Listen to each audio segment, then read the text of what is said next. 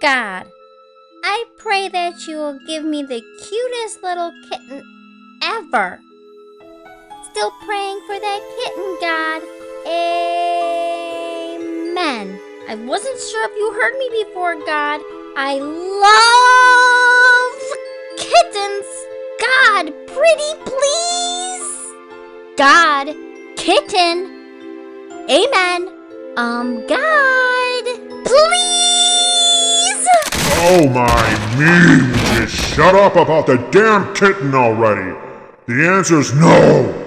Now go brush your teeth. Your breath smells like the diseased, festering colon of a water buffalo. And I'm omnipresent, so I'm all up in there, breathing that crap in. And go change your hair. You look like the damn Wendy's logo. Jesus Christ! Yeah, Dad, what's up?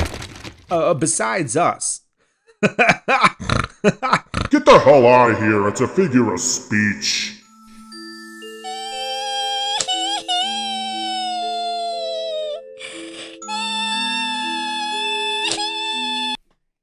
Hey, God? Just spit it out, Jeffrey.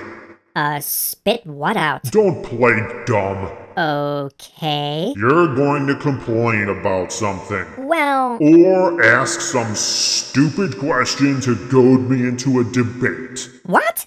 No. Man, you are grouchy today. I was actually just going to pay you a compliment, but whatever. Compliment? What compliment? I just think it's smart that you didn't grant that little girl's prayer for a kitten. Really? Why? Because of the butterfly effect. You know about that? Of course. Even if you granted a tiny fraction of prayers, the unintended consequences would multiply exponentially, which would force you to constantly intervene, thereby affecting countless people, including their free will. Yeah, that pretty much sums it up. Listen, let's just keep this between us, though. Okay?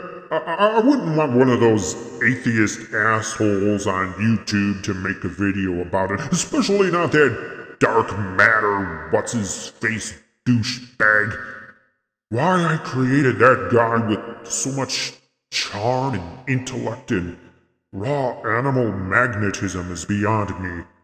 Just out of curiosity, if you had granted that little girl's prayer, how would it have affected your plan? Well, let's see. Where is that little girl? Here she is. If I granted her the kitten, then the gradual effect would cascade this way, rather than the way it's supposed to, and most of human civilization would collapse in only about 134 years. Really? How so?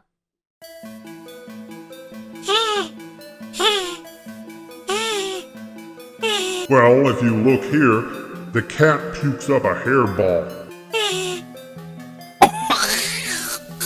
which the mother has to clean up, putting her 5 minutes behind where she would have been if the cat hadn't been there at all. That doesn't seem like a big deal. Right, but if she had left on time that day, she would have gotten rear-ended while waiting at a red light. Oh, so the cat actually saved her a lot of trouble. For her, yes.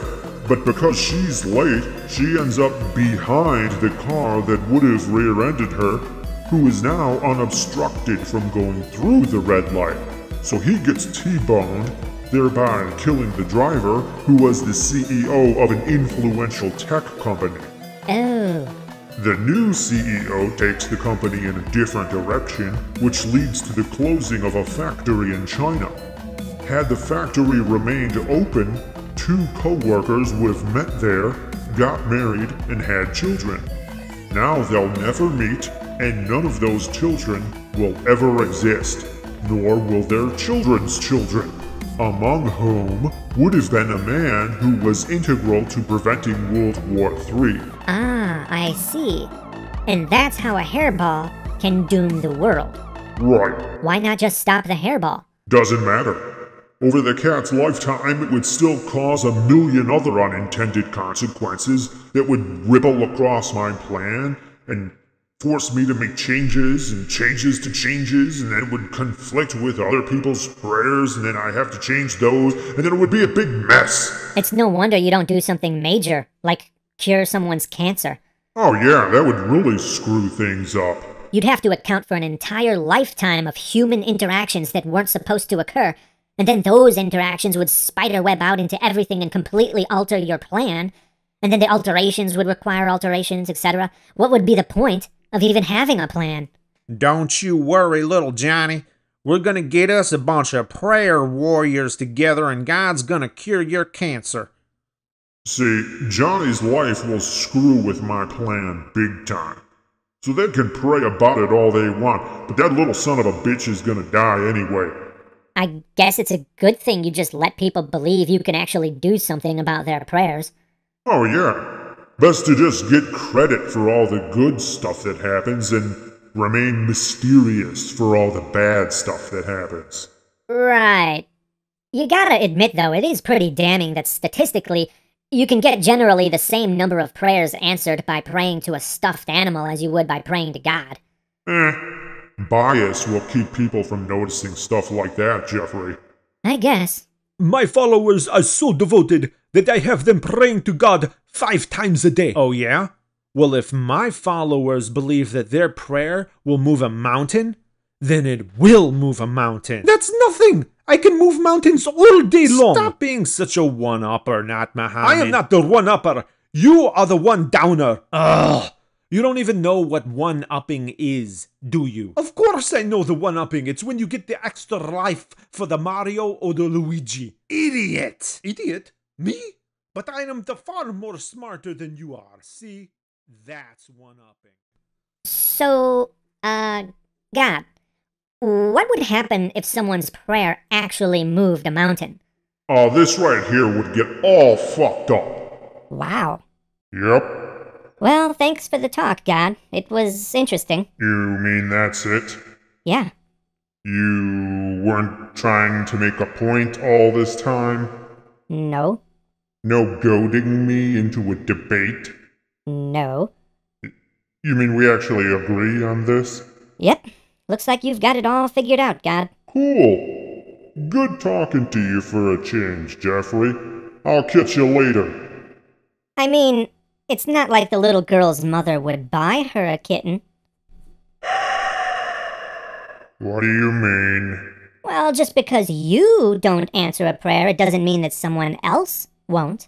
Or that someone won't eventually achieve it on their own. Okay. That means your plan would still require your constant intervention, so either way, you're still perpetually undermining free will.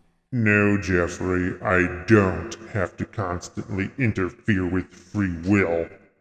Yes, actually, if you have a plan, then you have to. No, I don't. Yes, you do. It's obvious. Okay, let's say, hypothetically, that I do. What do you think that would mean for this conversation?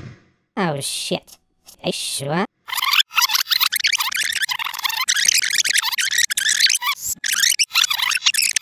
You mean we actually agree on this? Yep. Looks like you've got it all figured out, God. Of course I do, Jeffrey. Of course I do.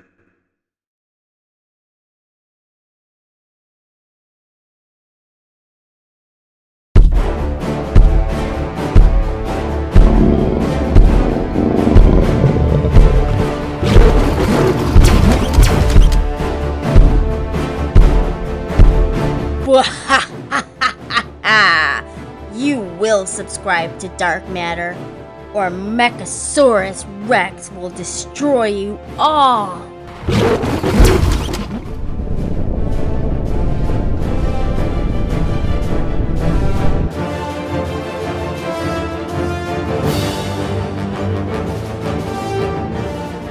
Mechasaurus Rex, whatever you do, don't kill yourself. You have everything to live for.